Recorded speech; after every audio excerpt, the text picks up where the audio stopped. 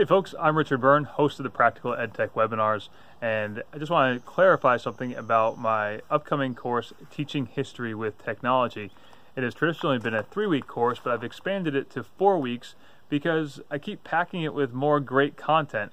The latest thing that I've added in is a section on using augmented reality and virtual reality in the history classroom or the social studies classroom.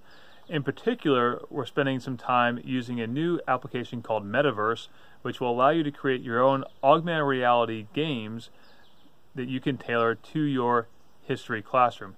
Think of it kind of like Pokemon Go with a bit of a history slant to it. So if you're interested in learning more about this class, hit the link that's in the description of this video, and you can join me tomorrow afternoon at 3 o'clock Eastern for Teaching History with Technology.